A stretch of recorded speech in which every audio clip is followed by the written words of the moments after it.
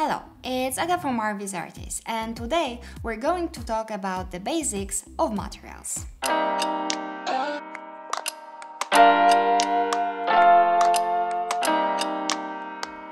In this video, I'm going to discuss the basic parameters of the materials, so let's start. I've prepared a simple scene with the teapots and boxes. I select the front teapot as this is the object I will be working with today.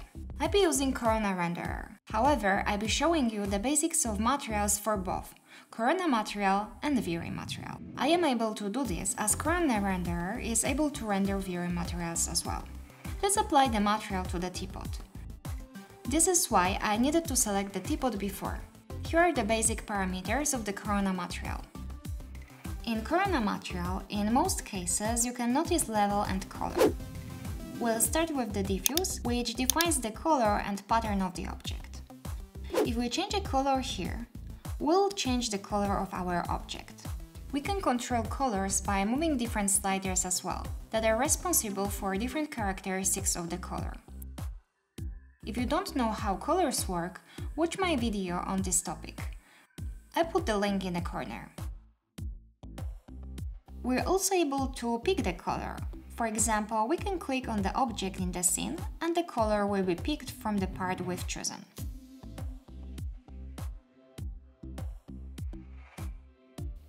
Here we can change the level of the diffuse.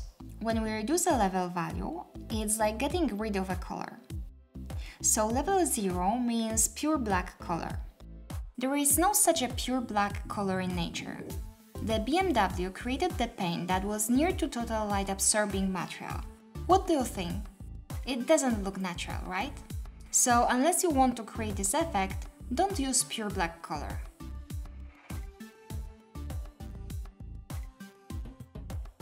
So in general, as I said before, don't use pure black color. If you want to achieve black, use something between 5 and 20, but never 0. The same situation is with pure white, so use something not higher than 200.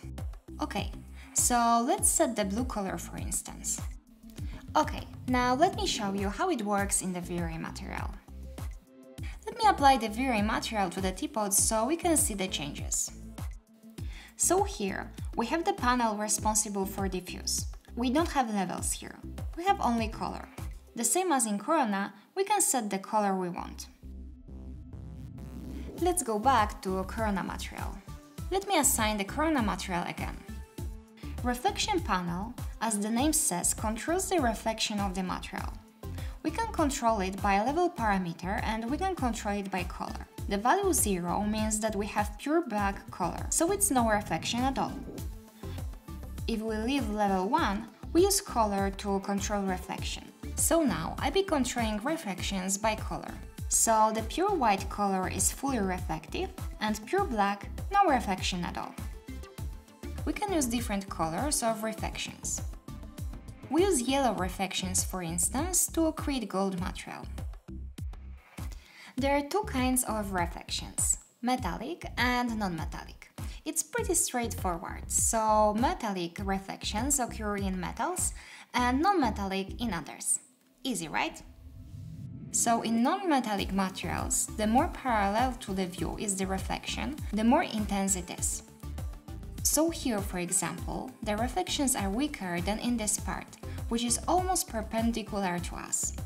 I used the frame buffer for a moment to show you this more clearly. So I have a reflection path here, which gives a true representation of the reflections in the scene.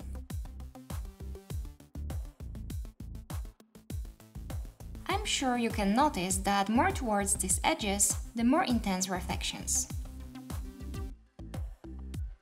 This effect is controlled by Fresnel IR most of the time, so when we create materials as wood, plastic, we leave this value as default. If we want to make metal, the value should be higher. In metallic materials, all reflections have the same intensity. The rule is that if we create metal materials, we should have the diffuse color set to black, so let me change it first. If we want to create metal material, we should increase this value. Metals with higher fractional IOR value will appear brighter. Now, we get the mirror material because the value is set really high. Glossiness controls how pure the reflections are, so if we go towards 0, objects are getting more matte.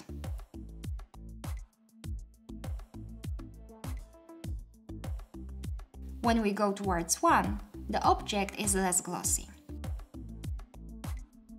Let's go back to default fractional IOR settings. Let's change the diffuse to some color.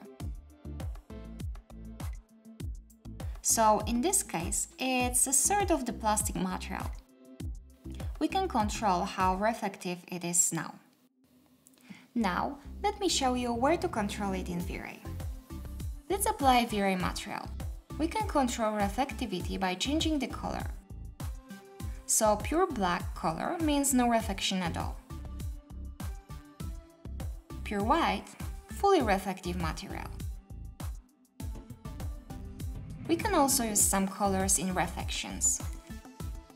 Let's set it to white for now. If we click here, we unlock the option to change fractional IOR. For non-metallic materials, we mostly leave it as it is. If we want to make metallic material, we increase this value.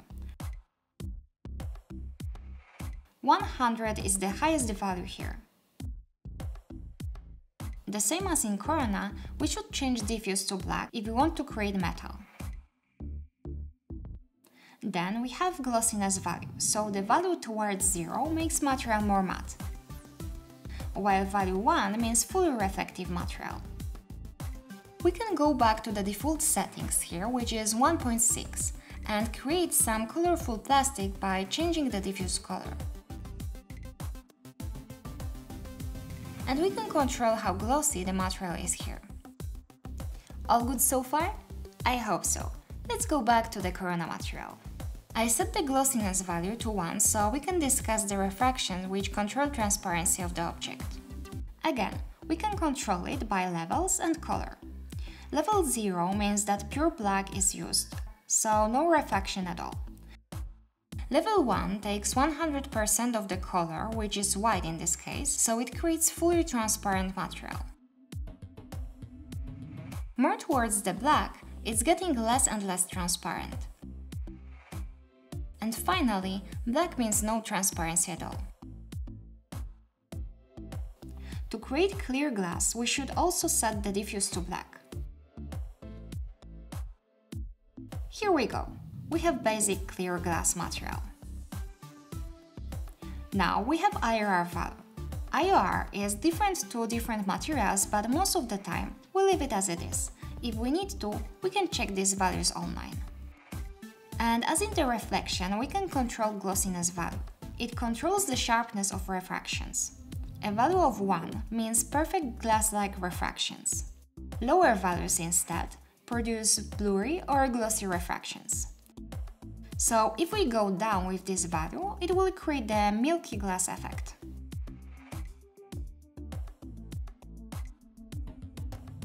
You can take a look here to observe how the material is changing.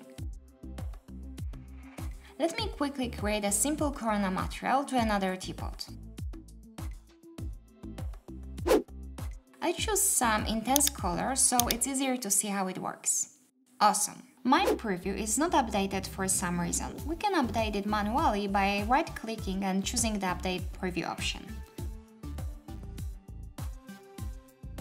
So you can see how it affects refractions. If the value is small, the refractions are blurry and we cannot really see the teapot behind. However, when we go towards value 1, it's getting more sharp and we can see the teapot more clearly.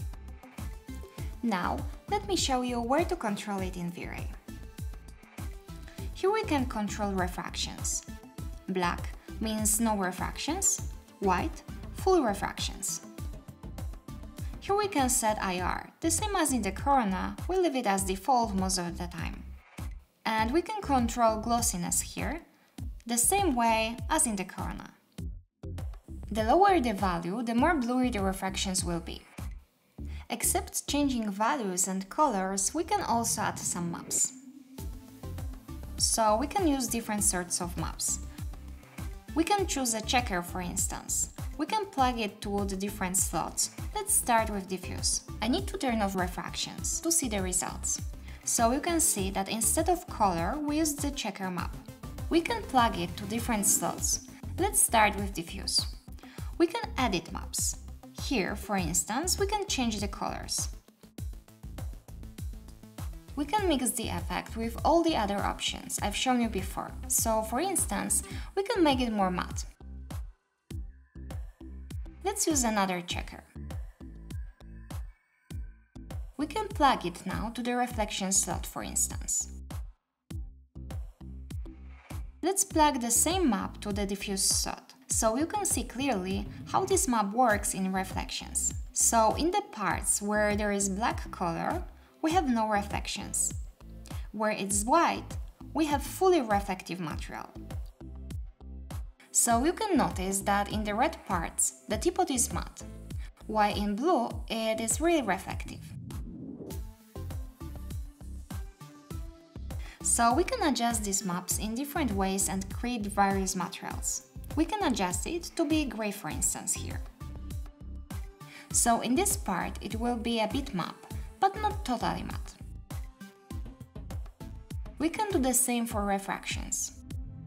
To plug the map to the specific slot, we can also click this yellow point here and drag the line and drop to the square next to the specific characteristic. If we have letter M next to it, it means that the map is plugged. But to make it work, we need to make refractions value to 1, so the map works instead of color. We control the refractions by map.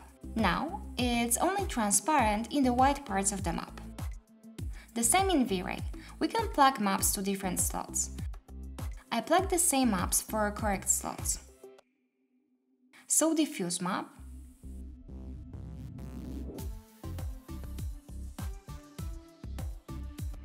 reflection map,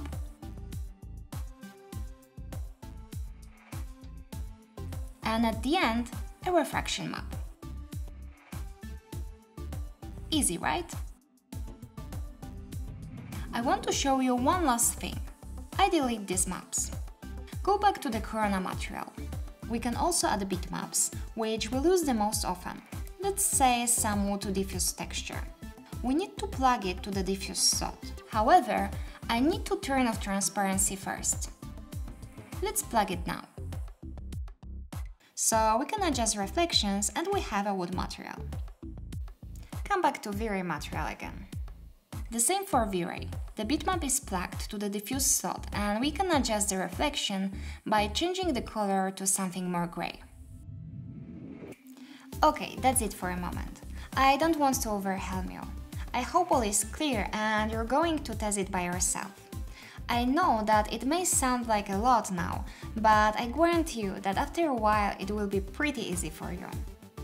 Now, if you want to get a complete set of skills, not only the materials but the whole process of creating visualizations, you may be interested in our training dedicated for beginners.